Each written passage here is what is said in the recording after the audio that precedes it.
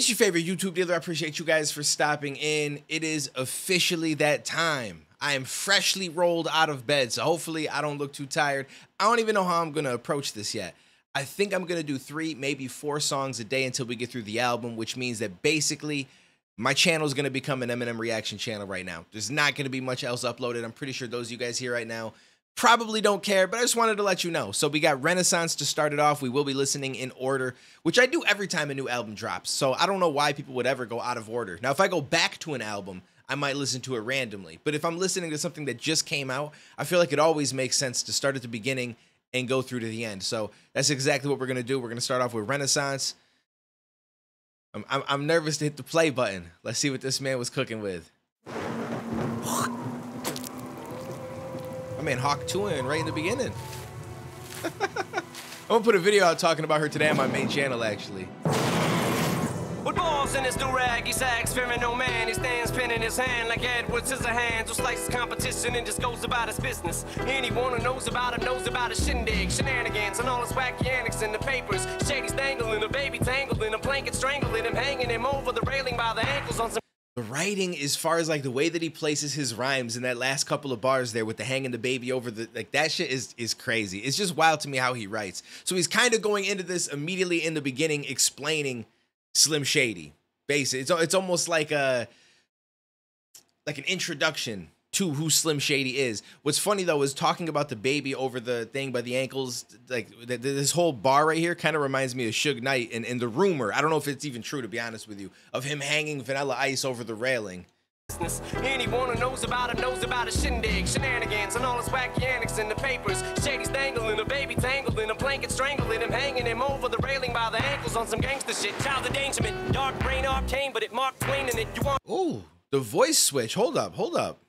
Wacky antics in the papers. Shady's dangling, a baby tangled in a blanket, strangling him, hanging him over the railing by the ankles on some gangster shit. Child endangerment, dark brain arcane, but it Mark Twain in it. So do we think that he did that voice himself, or he sounded like more of the older him, or do you think that he threw AI over that intro and then came in without it?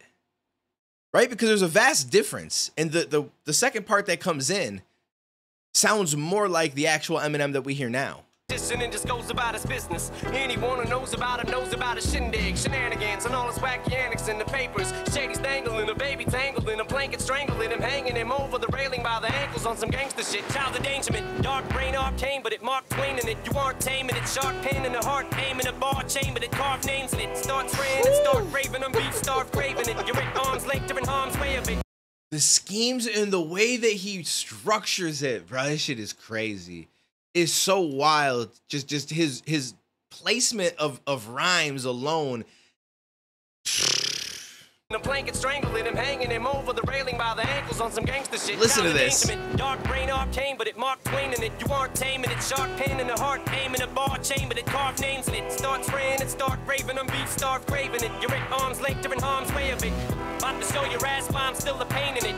You wanna know how I do it? I can't explain the shit. Mechanics brain with a pinch of Big Daddy Kane in it.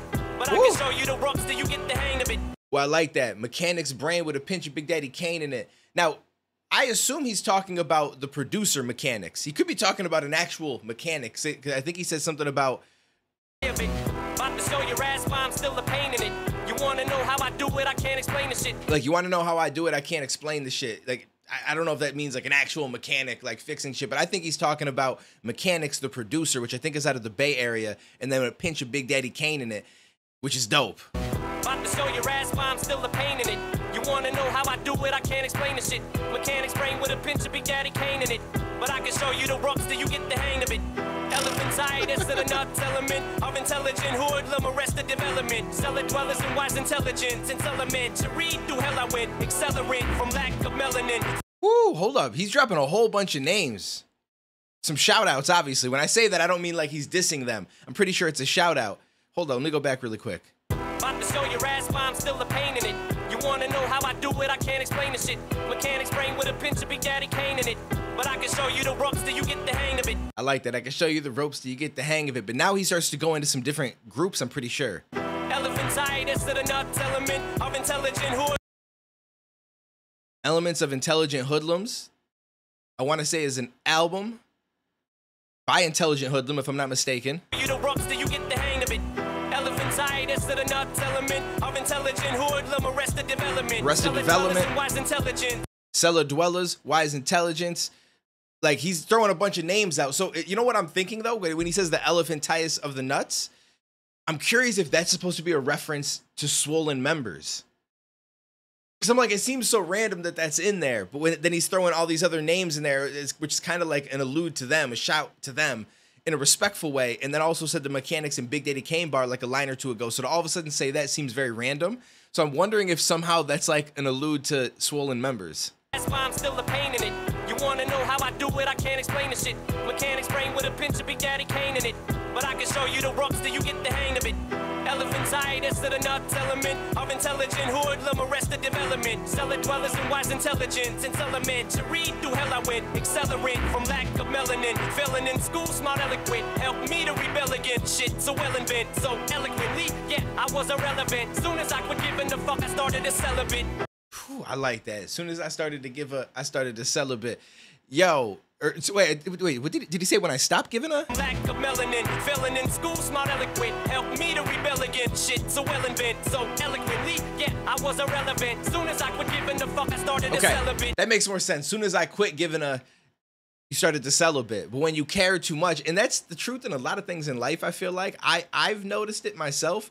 Like if I go and focus way too hard on certain shit, there's times where it may not actually work out. And when you kind of loosen that up a little bit and stop giving a F so much, and I'm not swearing because I don't want to get flagged, but it kind of works in your favor. Now, obviously, you have to care somewhat, but there is a point of like not giving a, you know what I mean? But it just works out better than caring too much. I like it. It's just the way that he rhymes through this and the flow and the structure of the bars is just probably the most impressive thing in this whole track for me so far. Get the hang of it. Elephantitis to the nuts element of intelligent hoodlum, arrested development. I love this part. And wise intelligence. It's elementary, through hell I went. Accelerant from lack of melanin. Failing in school, smart eloquent. Help me to rebel against shit so well invent. If I forgot any names or missed any of them in there, because there might be some that he mentioned that I'm just not familiar with, you guys let me know. So we got Mechanics, we got Big Daddy Kane, we got Arrested Development. He said the what was the Hoodlum bar, Intelligent Hoodlum, but it was the album from the person, I'm pretty sure. He said Cellar Dwellers. I feel like there might have been one other. I'm not gonna go back again, but there's a lot of people that he shouted out right there. I'm curious if there's any that I missed. So eloquently, yeah, I was irrelevant. Soon as I quit giving the fuck, I started to celibate. Now there's travel inside the mind of a hater, cause I don't see no fans, all I see is a bunch of complainers. Kendrick's album was cool, but it didn't have any bangers. Wayne's album and Ye's couldn't tell you which one was lamer. I like this. How many, listen, because you guys are watching all the different reactors. How many reactors were like, oh my God, he took shots at Kendrick. He took shots at them. Oh my God, he said right off the bat, he's going in. I'm sure there's going to be someone that's going to do that. But it seems to me like this is a play on the way that haters are approaching things. Because he said, let's get into the mind of a hater. Now there's travel inside the mind of a hater, cause I don't see no fans, all I see is a bunch of complainers. Facts. Kendrick's album was cool, but it didn't have any bangers. Wayne's album and Ye's couldn't tell you which one was lamer. Joyner's album was corny, Shady's new shit is way worse. Everything is either too tame, it is too much anger. I didn't like the beat, so I hated, might delete later. You nerdy freaks would find something wrong with 36 chambers. Yo, I liked, okay, that was dope. That was dope because he also, as a hater, threw some shots at J. Cole's Might Delete Later, but it also played into what he was saying about his own shit. Joyner's album was corny. Shady's new shit is way worse. So Shady's new shit is way worse. Then he says it's either too tame or it's got too much anger. And then the next few bars, like, kind of fill in more about his album, saying might delete later, like actually saying I might delete it later, but then also references J. Cole's at the same time. Everything is either too tame, it is too much anger. I didn't like the beat, so I hated, might delete later. See, it's too tame or too much anger. I ain't like the beats. It was lame. It might delete later. You know what I'm saying? But also, it references what people would say about J. Cole's album possibly as well. Everything is either too tame, it is too much anger. I didn't like the beat, so I hated, might delete later. You nerdy freaks would find something wrong with 36 chambers.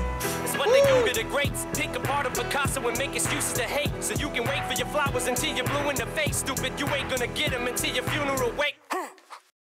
Okay. Oh, I like how it unzips. Yo, I like that. Okay, well, I can't go back now because it already switched the song. I ain't gonna bother with it, but I like how he did that. Like, let's go into the mind of a hater and then hated on a bunch of different albums that I'm sure he probably rates himself. Kendrick, Ye, Lil Wayne, talking about his shit, Joyner's shit, J. Cole's shit, and then him and J. Cole's, he kind of like meshed in together with the bars with some double meanings in there. I really enjoyed that. But that is what people do to the greats, right? Like they try to pick apart a Picasso. He's like, yo, these are masterpieces, and people try to pick them apart. I bet you probably would find something wrong with 36 Chambers, and 100% there's people out there that would. And I respect them so much for that, because it's like he don't just go to war for himself. He goes to war for the other greats and the other people that he knows deserves the respect. And he wants to make it clear, like, this is the way that you weirdos out there be thinking. I'm just pointing it out, just letting you guys know. So that was a dope intro to this track. Just from everything, really, the flow, the structure of the rhymes, and everything was unbelievable. I love how he showed some love to a bunch of different people: the Arrested Development, Cellar Dwellers, Big Daddy Kane, Mechanics, Intelligent Hoodlum. I feel like there's one more that I'm forgetting now, and there might be some that I didn't catch at all. So you guys can fill me in down in the comments. But that was a dope little intro to it. So I'll probably get a few up today, 3, 4. There's also going to be a 48 bars summer rap challenge I'm going to be dropping on my channel. It's worst day ever for it. I know. But if you guys find some time to check it out, I appreciate you. It might also be linked like somewhere here on the screen as I end this video. So I appreciate those that decide to check it out. Anyways, I will catch you in the next one, homies.